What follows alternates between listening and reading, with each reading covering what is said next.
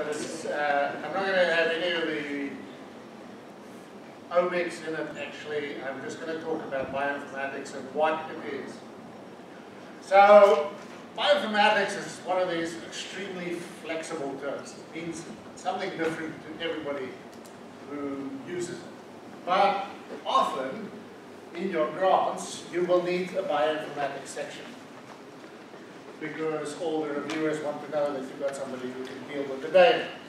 So bioinformatics is actually the intersect of a number of different disciplines, and Angus has already spoken about that. It's mathematics, it's biology, it's informatics, not information technology, but informatics. It's computer science, and most important for many things, it's also statistics. So you will never find a single bioinformatician who covers all grounds on all disciplines, sub-disciplines within bioinformatics. So bioinformatics is also, there is this arrow here. Okay. We can define bioinformatics also in terms of pure and applied bioinformatics. And for most of you, you're probably not interested in pure bioinformatics, but that is where we devise new ways of analyzing things. Perhaps new network analysis, like fairly recently, over the past number of years, perturbation of network analysis, networks to define which elements are potentially key and therefore could be causative in downstream events, or coordinated gene expression analysis in terms of networks. Also, new methods of analyzing RNA-seq data, using different mathematical models like a negative binomial to correct for certain aspects of count data. These are important to you eventually, but you're not really that interested. So mostly we will be talking about applied bioinformatics. That's what Angus is telling you about mostly, is, you know, that's what we do with the omics, with the pre-processing, and then you do some analysis and statistics. It's an analytical science. That's really what it is. It's an analytical science. And in any analytical science, already going back a number of years, there's this well-known acronym called GIGO. Garbage in, garbage out.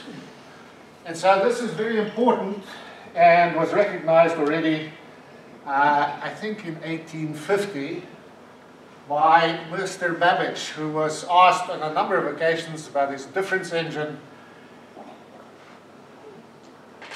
If you put into the machine the wrong figures, will the right answer come out? To which he answers, I'm not rightly able to apprehend the kind of confusion of ideas that provoke such a question. In other words, the data that we get and the answers we get from that will only be as good as the data that come in. Therefore, in terms of your experiments and in terms of bioinformatics, the quality of the data is paramount. Okay? Bioinformatician is not a magician. We can't make things happen if the data were no good.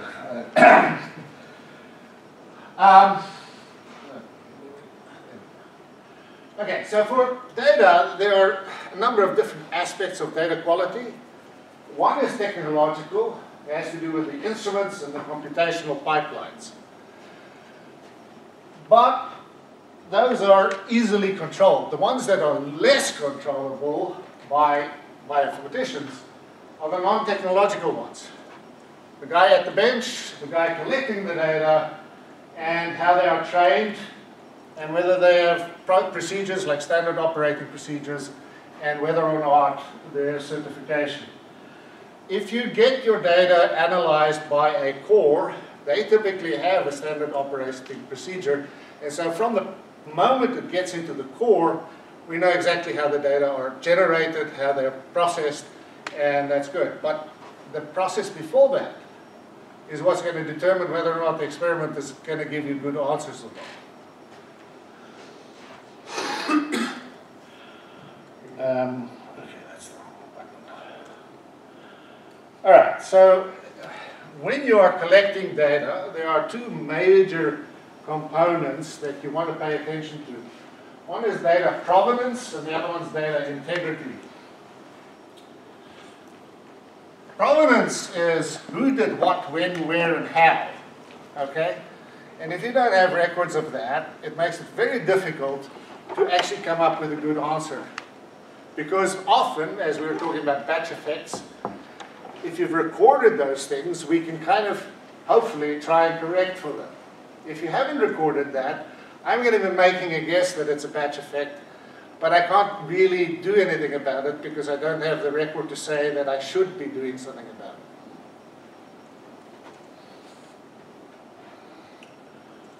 it. Okay. Data integrity is simply making sure that no unrecorded changes occur in your data. I often get data handed to me for analysis that come in an Excel spreadsheet that has been handled by 5 people. Okay, you know that if you just sneeze while you're doing something with Excel, you could change the data. Right? So this is not a good way of ensuring data integrity. What I mean by that is that we usually try to make sure that we have files for which we can give a MD5 sum, which is sort of a checksum of the content, and that when it has been established, that content has not changed since the last authorized use. Okay? So these are important considerations because there's a lot of bad science due to inadvertent changes in data that we don't know about. So before you do your experiment, you want to consult your bioinformatician. I'd like this quote: to consult the statistician, bioinformatician, after an experiment is finished is often merely to ask him to conduct a post-mortem. This person, the bioinformatician or the statistician, will be able to tell you what you did wrong and why you can't get an answer. This is not really a good place to be. The person who gave that quotation is Sir Ronald Fisher, and I think it bears repeating often. So you want to consult your statistician before you get the data. So the bioinformatician's nightmare is this thing. It's sometimes not a nightmare, but most often it is. I have these data, can you analyze them? Okay? And usually that means something like the following one options. I did my experiment without consulting anybody. Can you give me a p-value less than 0.05? Okay? The other alternative is, please torture the data until it says something. Right? This is not a good place, not a good experimental design. It's not a good place to be. Occasionally we get good data. That's great. Most of the time, though, it also takes me probably 80–90% of the time is getting the data from some dismal format that doesn't make any sense to something that I can actually analyze. Right? Reconciling all sorts of differences in nomenclature and various other things. If you consult your bioinformatician beforehand, you'll be collecting better data that is more easily analyzed, and everybody will be a lot happier. All right, so that gets us to data management. You want to do a data definition at the beginning of your experiment. What do you expect to collect? What data will I be collecting? What, in the data dictionary, what am I going to call things? Most often I get tube number sample ID, but that's also the individual ID, and that's also some other thing that's exactly the same. And I have to reconcile multiple files in which the naming is totally inconsistent. I have to make guesses, or I have to consult all the time. So you want variable names that make sense. Usually, I like what they call big Indian names. That's not big Indian, that's big end. It's a computer term that means that you put the most important aspect of something first, and then if there's some other component, you put the second most important, and the third most important, and so on. These are self-explanatory names. You don't have to have a lot of knowledge about the system to actually be able to derive what it means. You also want to know what kind of data it is going to be so that you don't get what is often a nightmare for a bioinformatician, some character-based thing mixed in with a number, right? Numbers should be together and characters should be in one thing. The other thing about Excel is that you can get away with spaces, which are characters, mixed in with numbers, and that creates everything into a character. You also want to know what are your limits? What are you accepting in terms of data? Are there things that are out of range that shouldn't be in there, that are easily identifiable as out of range? If it's a class-based thing, you want to know what classes are permissible. And use the same spelling for every class, the same uppercase, lowercase, because they are different. And you want to use a restricted vocabulary. You don't want every version of an antigen being used in the experiment.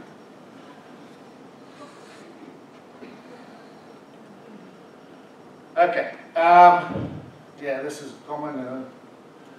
All different versions of the same thing.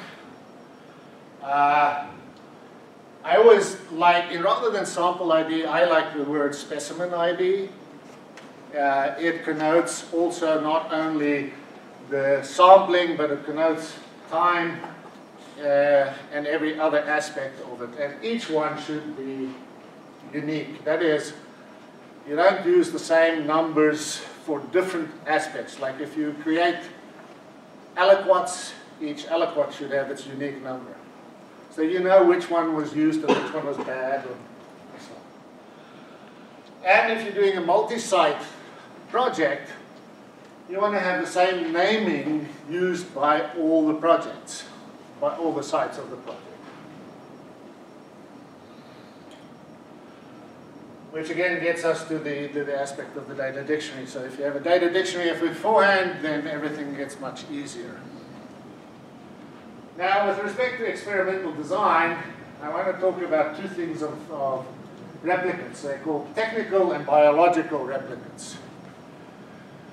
If you do technical replicates, what you are actually looking at is your error of measurement. So if you do 5 things at the same time with a particular strain of bacteria, the 5 different tubes, those are not independent because they're being subjected to the same conditions identically throughout. They are your error of measurement. They don't tell you anything of the real item of interest, which is the error of the process. That biological process or whatever process it is that you're studying, that's what you want to know. So it's better to have 5 different RNAs than to sequence the same RNA 5 times. Okay? If you have the money, you can of course do the error of measurement experiment, and that is useful to reduce the variance because the variance can be divided into the biological variance and the error of measurement, and so you can get rid of the error of measurement if you know it. But it's not the main thing of interest, and it's usually very expensive. Okay. Let's get back to consulting your bioinformatician. Usually this person should have a broad range of knowledge and applicable, or if they're a team, there will be that knowledge available, and you should make use of it. This person will usually know the platforms, the analytical approaches, and the algorithms necessary for that, and that can help you inform your experimental design. They're usually able to assist you with aspects of the data collection that I was talking to you about, both helping you with getting your data dictionary right and with the actual collection and management. They will know the analysis of what analysis you could propose for that experiment. They can help you make a design that is going to be fundable because they know the ins and outs of what can and cannot be done with those type of data.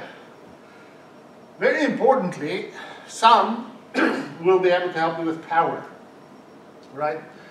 Power is almost always required for for anything involving humans, anyway.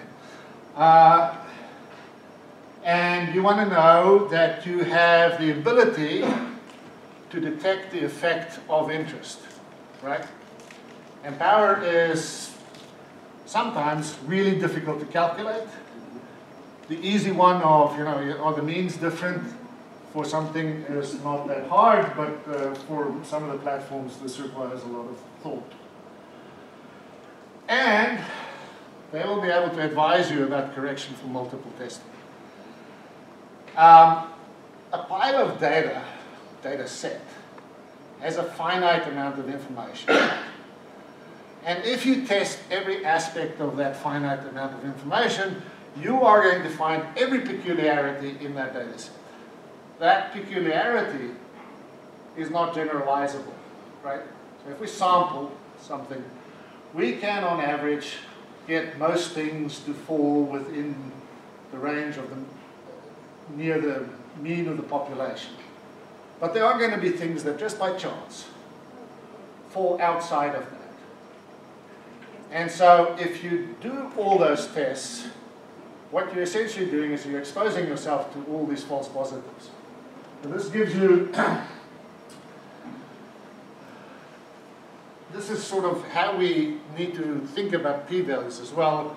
Recently, last year, there was a publication on p-values. So most of the time, if you take something and it's sort of nearly normally distributed, you can think of your p-values also as these most likely observation.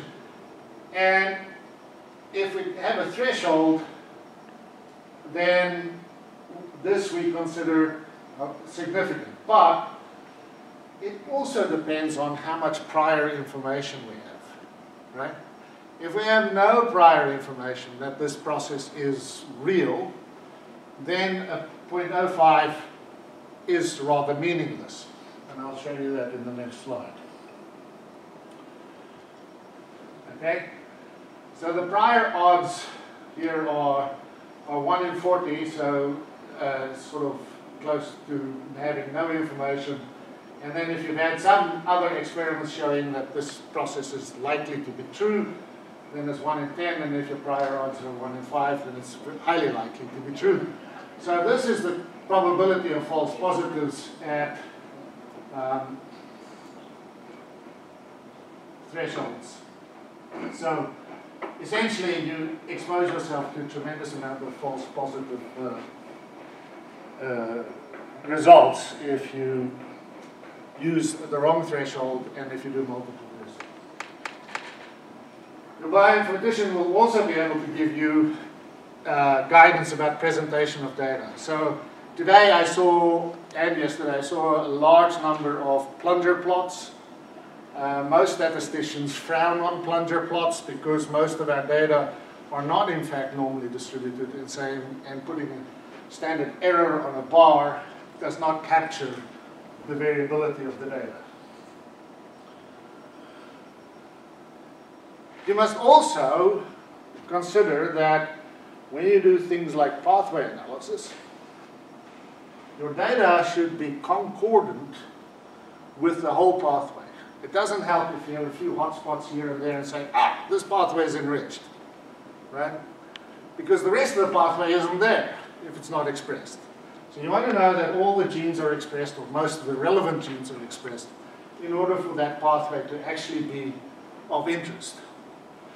And if you have that, you can actually trace within the pathway that the pathway is activated or inhibited, as the case may be, and all the relevant gene expression is there, and it actually is a pathway of interest, right? So pathway analysis isn't just something like, oh yes, this cluster is enriched, without thinking about the content of that pathway.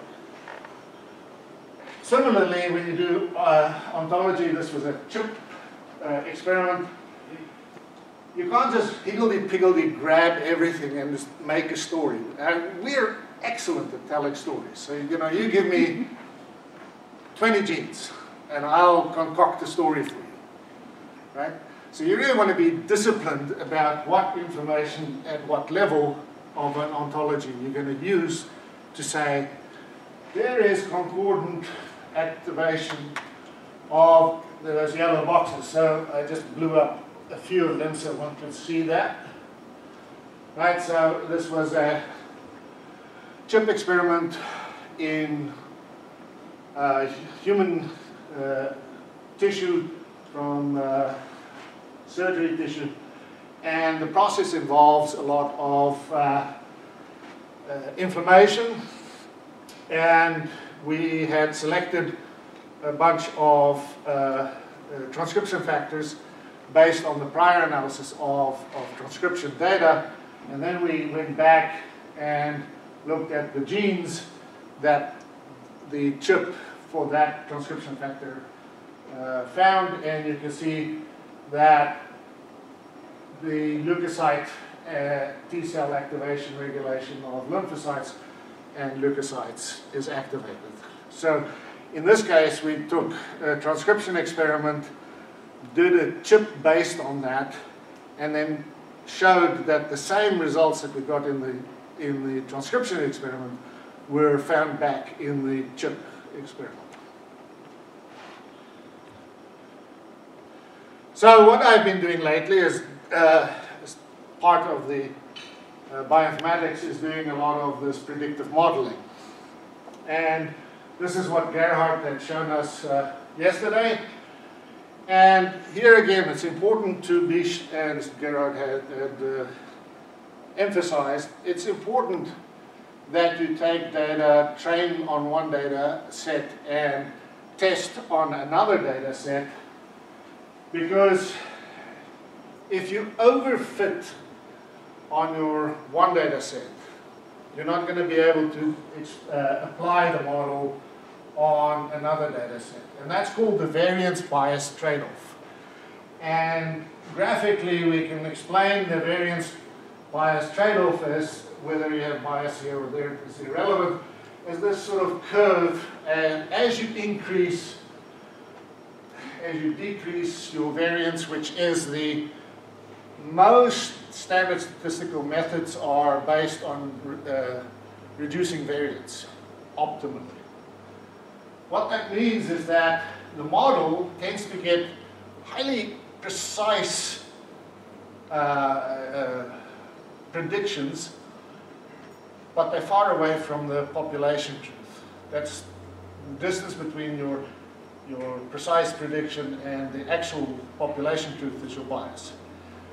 So when you build these models, you have to actually do it in a way that tries to get somewhere so that you not either have extremely low bias and lots of variance, because then it's very inaccurate, but you also don't want to be the model so fit that you have a lot of bias.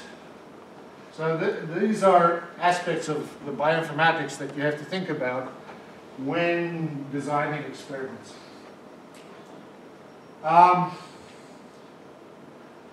I would like to return, and my final slide, to the central dogma. And I will present this because it is of interest, because it was devised by Francis Crick, and it's appropriate that we go back to him. And it's actually